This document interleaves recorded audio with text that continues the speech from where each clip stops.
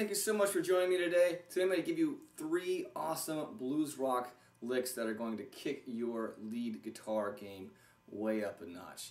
All 3 of these are in my new ebook / video series called 50 Blues Rock Licks for Guitar. I have a video showing you 50 amazing licks that I've plucked single-handedly from the best of the best solos out there. I also run through the pentatonic shapes. I run through all these little tricks like the hammer-ons, pull-off slides.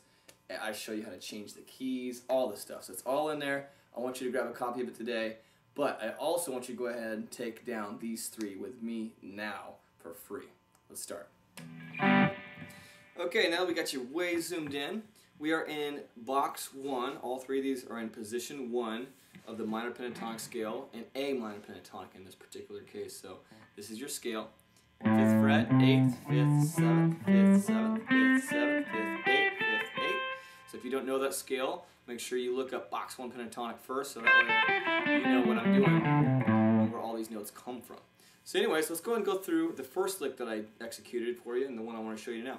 And that's a really fun double stop slide kind of move. So you notice that there are these 2 notes here on the 5th fret, high E and B string. Right? And those are both in that scale. So a really nice, clever blues trick is to slide in from 2 notes that are not in the scale at all, but using that as more of a launch pad into your actual notes that are correct for your scale. So doing this.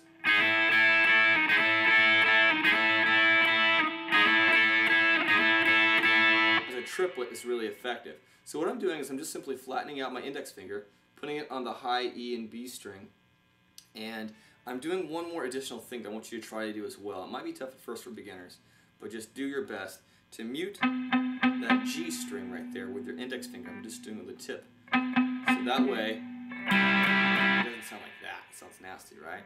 So I'm going to start from the 4th fret, still muting my G string. But these 2 are okay. These guys are being played.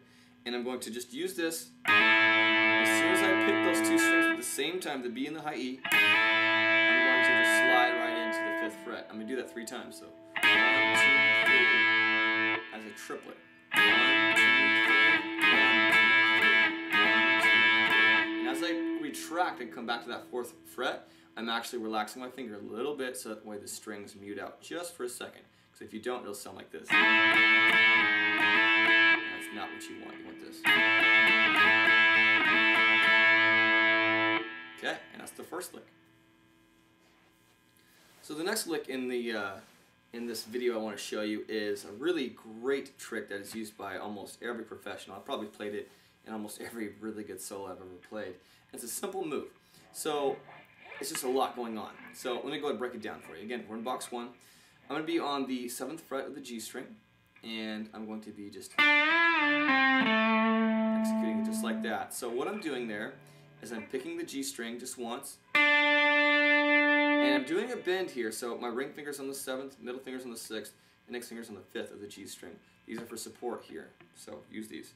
So I'm going to do my first move as a bend, up a whole step. I'm going to let it come down as a release bend. And then lastly, I'm going to do a little pull off at the end. So I'm only picking it once and getting a bunch of notes out of there. Oop, a little flat. See that? So it's a bend, up, release, pull off.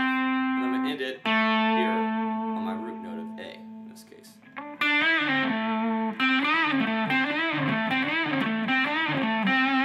Okay, so practice that. Take your time with it. There's a lot going on there. Bend, release, pull off, and then ending on a root. And then the last of the 3 licks I wanted to show you today is, I just really like this one a lot. It adds a nice little flair to your playing. Again, in box 1 here. I'm on the 8th fret of the B string. So I'm playing with these notes here. So I'm on the 8th fret, and what I'm going to do is I'm going to use my ring finger again to be my bend source. Okay, and my middle finger is going to be behind it, and index finger is behind it. Now, with this move, don't be tempted to come back down to here. That's not in our blues scale or our pentatonic scale. So we don't want to, go back into that. So when you're doing this, just make sure you don't get in that habit of, it's not going to sound good. You come back to that note. So anyways, just keep that in mind. It's a common pitfall for a lot of my guys who take lessons from me. So here we go. We're going to bend this up a whole step again. Going to the 10th fret note, going to our A.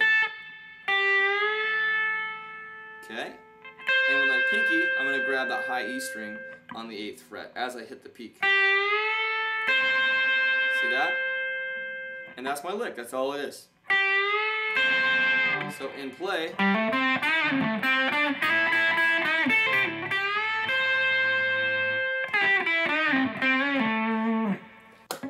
alright guys, that is the 3 licks I wanted to show you today.